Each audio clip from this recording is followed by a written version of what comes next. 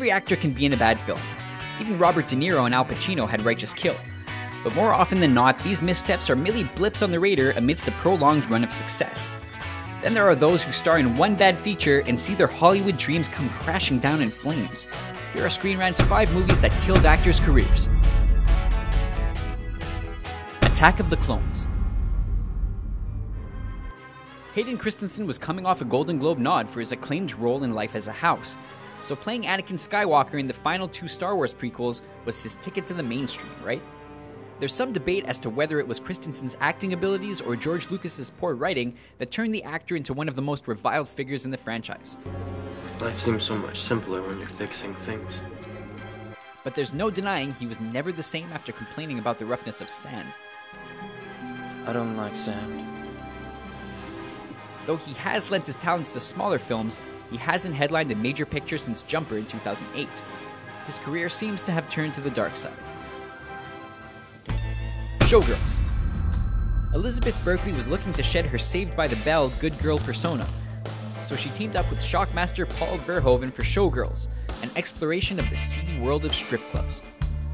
The film generated a lot of attention for being the first widely released NC-17 film, and in the end, it turned out to be all hype.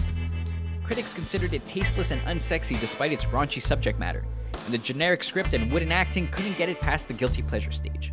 It has a cult following now, but at the time of its release, Showgirls was heavily criticized. It won a then record 7 Razzies and failed to earn back its budget at the box office. Road Trip. Jerry Maguire put Cuba Gooding Jr. on the map, and his meteoric rise to stardom was matched only by how quickly he fell. After a vengeful travel agent purposely books Jerry Robinson and his friend Nick on a gay singles cruise, the 2 heterosexuals are forced to pretend they're gay just so they can get close to the boat's dance instructor. Road Trip was accused of being homophobic and embracing juvenile stereotypes, and it found new and interesting ways of offending viewers of any sexual orientation.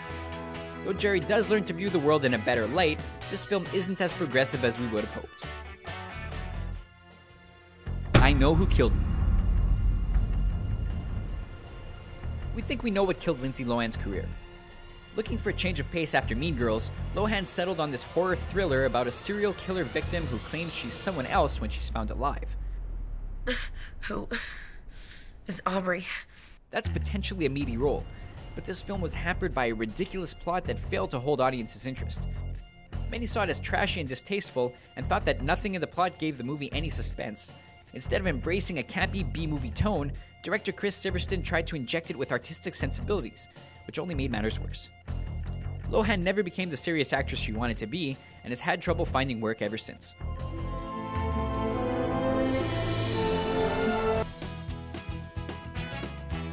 The Love Guru. Mike Myers is one of the biggest names in comedy, but even he isn't untouchable. The Love Guru was a critical and commercial bomb that faded the funny man into obscurity.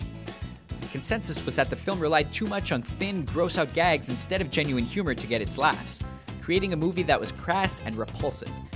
The film was also deemed culturally insensitive to the Hindu people by many who saw it, finding much of its humor in poking fun at Indian dialect and religious beliefs. Rajneesh. Mariska Hargitay. Obscene and offensive, The Love Guru will make you question if you'll ever laugh at comedy again. Some call me the gangster of love. Those are our picks for movies that killed careers. Are there any we missed? Which career-ending movies are infamous to you?